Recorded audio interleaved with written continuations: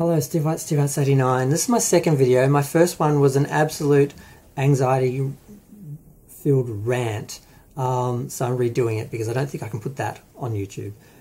But yeah, I just watched the It's Raining Them video because I saw like a random video on it. I'm like, what? How is It's Raining Men Too Gay? What's happening?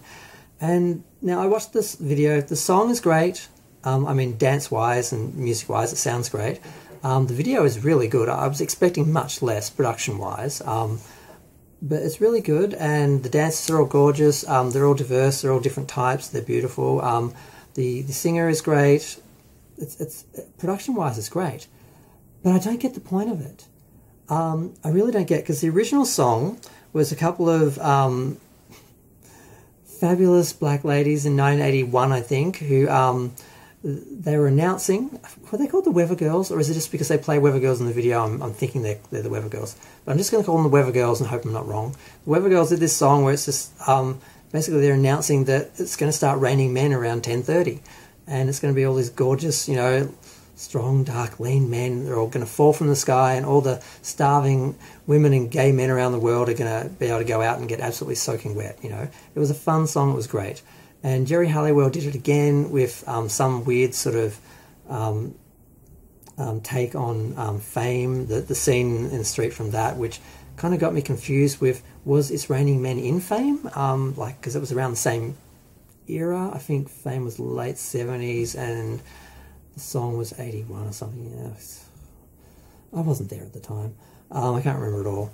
But yeah, so I'm watching it and I'm like, but I don't get it, because the whole point of the song is there's going to be men falling from the sky, go out and get yourself some, you know. Because apparently there was a drought of men for some people. So we were going to finally get a downpour. That was the point of the song. And now it's raining them. Them are everywhere. Like, if it's all just random people, just diversity, just anyone just falling out of the sky, then how is it any different from what's walking around on the street? Why am I racing out with my umbrella to get soaking wet in them when them are everywhere? It doesn't make any. It doesn't make any sense. Can someone explain this to me? Is it supposed to be saying we, they, them are finally getting a voice, and we are now everywhere, so it's raining us? Like, is it just supposed to be some sort of acknowledgement of the success of that movement? Or is it literally, I don't get it. Can someone please explain it to me? I'm asking the gay community. Can someone, the trans community, the they, them community? Because as a gay man who identifies as a man and likes men, I'm finding myself being really vilified, and it does seem like, I remember back when the gays started to get some gain some ground, and some validation, acknowledgement, and were able to come out of the closet and not be attacked, the straight people felt really threatened that somehow having a third sex, or having, you know, gays and lesbians acknowledged, was going to minimize them and make them sort of be eliminated or something. And I thought they were ridiculous.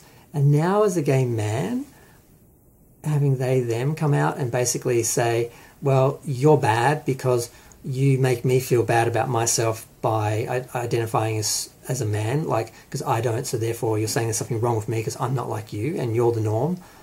There's this sort of thing. I'm like, oh my God, I now understand what the straight people were scared of. They were scared of being eliminated.